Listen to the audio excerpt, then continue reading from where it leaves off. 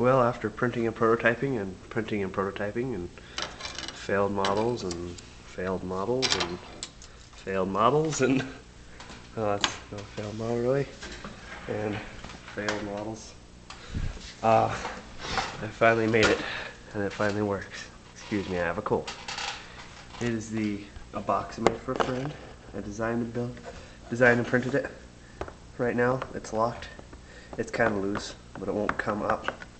Not how you pull, but you can put the ring, which is kind of retarded, but whatever.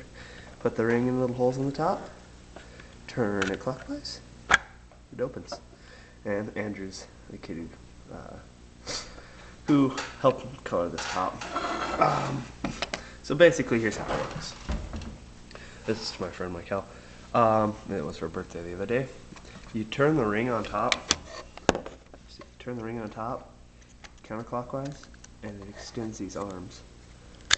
And clockwise, and it retracts them. And it's all with the parts I have printed with my 3D printer and a little bit of steel wire.